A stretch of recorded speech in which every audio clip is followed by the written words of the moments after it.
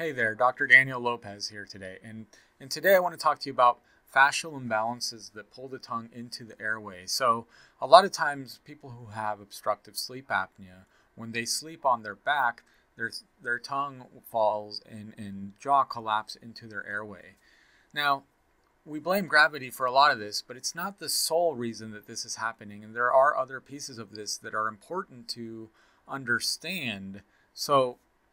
That we can understand what is happening, because if we relied solely on gravity for our tongue to come back down after we swallow, then we wouldn't be able to swallow properly when we're laying down or even upside down or any situation like that. So, but we can. So then there's more going on, and to me this is a piece that is really hasn't been paid attention to or hasn't been well understood. So I'm going to try to describe it.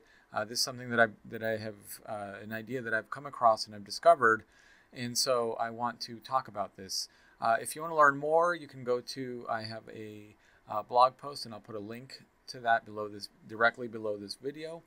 But what we're talking about here is this balance of tension. So the fascia, this connective tissue that's continuous with the tongue, is actually anchored to the cranial base on the undersurface. So let me get a skull here, and I will show you what I'm talking about. So in this area here on the undersurface of the skull is where that fascia that is continuous with the tongue is anchored into, and then that fascia flares into the mouth, envelops the tongue, and then attaches onto the hyoid bone. That's a horseshoe-shaped bone that lies right about here on under the jaw, and then that fascia then continues down into the chest, and it becomes part of your endothoracic fascia. That means it's lining the inner surface of your rib cage, and then also envelops envelops the organs in your rib cage. So it can help. It forms part of the fibrous pericardium, which is the sac around your heart. Envelops some of your lungs, anchors them into the diaphragm, and then that fascia continues down into the abdomen. And so the reason this is important to understand is because there has to be this balance of tension from the attachment above into the cranial base, and then the anchoring into the diaphragm and elsewhere below, into the rib cage and diaphragm and elsewhere below. So the anchoring below into the rib cage is much stronger than from above. So if we take this fascial plane and we tighten it up and make it shorter, then things are going to be compressed, and what's going to end up happening is that things are going to be pulled from below downward, and so with and that's what happens when we have an imbalance with this tension. So that's under normal circumstances, there's plenty of slack, so someone can have good posture, and they don't struggle to have their tongue rise up and down as they swallow. Now let's talk about when things go wrong. The most common factor that I've found that really throws off this balance of tension is a tongue tie. And so what a tongue tie does is essentially, like I was saying before, there's normally some slack in this fascial layer from above and below so that you can have good motion. And what the tongue tie does is it takes the slack and it winds it up, and based on how severe it is, it can wind it up tighter and tighter. And so that can pull the base of the skull down into a forward head posture. I've mentioned this in another article. Or this can also be a reason for a tongue thrusting, where someone can't get their tongue up, so they have to make up for and compensate for that by swallowing, by pushing their tongue outward towards their teeth, and instead of their tongue coming up and down, they push forward and back, and that's how they manage to compensate for that.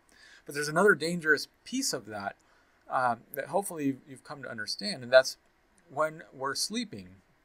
So when a person is relaxing during sleep, the muscles that would help them compensate for this imbalance of tension suddenly are going to relax, and then what ends up happening is if the balance point has then moved lower, you've got increased tension from below and it's pulling down, then the tongue and jaw are going to be pulled into the airway and you're going to collapse into it. And that's going to be true regardless of the position that you're sleeping in. Whether you're on your back, that's going to be definitely worse in that scenario, but whether you're on your side or not, you're still going to be potentially having your tongue pulled into the back of your throat. So the next question then is, how do you know if you have a fascial imbalance? So in another article and video I've shown a test that takes up the slack from this fascial pull from below, and it tightens up that slack. And if you have slack there, plenty of slack, then you won't have any trouble doing this. But if you have, say, like that imbalance, that your things are really strongly pulling from below, then you're not going to be able to do this. And what you do is you can do it sitting. You arch your back, you tilt your head back, and then with your mouth closed, you see if you can swallow. And if you have basically taken up all the slack when you do that and you try to swallow, your tongue is physically unable to rise and fall. And so then that can be indicative of a tongue tie, but it's also indicative of this extra tension in this fascial layer into the rib cage. So next question, or next part about it is like, well, what can you do about it? Let's say you're listening to this and you're thinking, well, maybe I have this problem. What can I do about it? And the first thing I would do is I would get evaluated for potentially a tongue tie, lip tie, any tethered oral tissues. So you would want to look up a myofunctional therapist, perhaps near you or online, that can then help evaluate that for you. But then if you do have it, you want to then go potentially get a release and find, your myofunctional therapist should hopefully be able to help you find somebody who would be good for that.